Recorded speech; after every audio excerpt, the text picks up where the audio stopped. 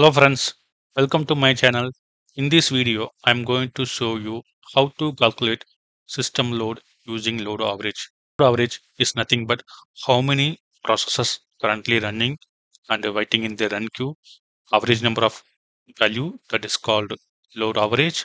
In this video, I am going to show you whether that load average is normal or abnormal, how we can determine as a sysadmin. I'm having the CentOS Linux operating system. Currently, my system having the 2 CPU. We can identify using nproc command to identify the what is the CPU load average for last 1 minute and 5 minutes and 15 minutes. We can run uptime command. Here we can see we are getting the load average last 1 minute 0.59 and last 5 minutes 0.73 and last 15 minutes 0.68. Using this value, how we can determine whether the system load is normal or abnormal.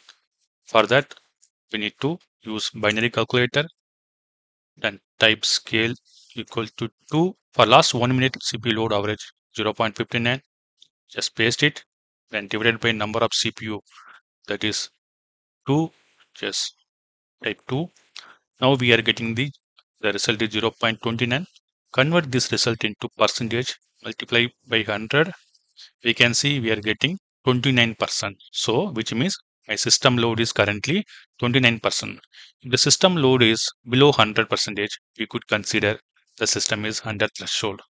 If the system load is above 100%, we could consider the system is abnormal, above the threshold. I created a small shell script which will help to identify the system load average for last 1 minute and 5 minutes and 15 minutes. Using this, we can easily determine whether system load is normal or abnormal. This script is available in the download description link.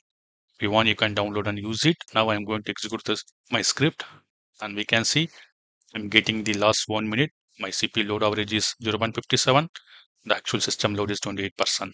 So this is my last 5 minutes value, and then this is my last 15 minutes value. I hope you like this video. Thanks for watching. Subscribe my channel.